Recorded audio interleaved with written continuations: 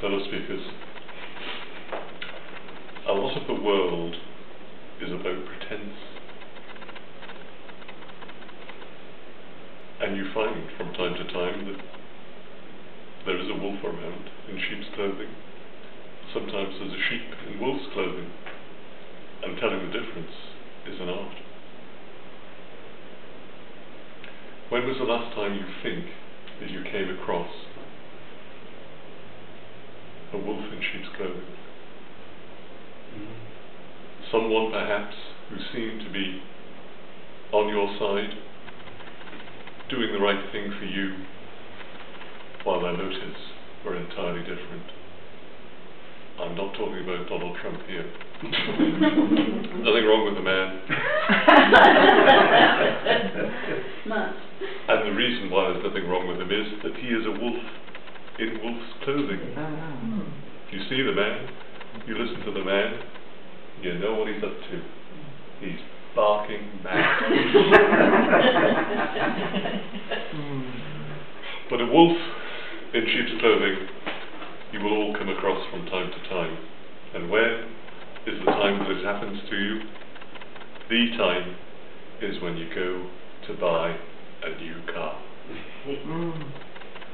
And the person, male or female, mostly male, I don't know why, but mostly male, who will look at you as you walk in the door and size up not what can be done for you to get you the best car that you can have for your needs, but how much money can he extract from you?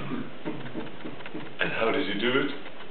By being a wolf in sheep's clothing.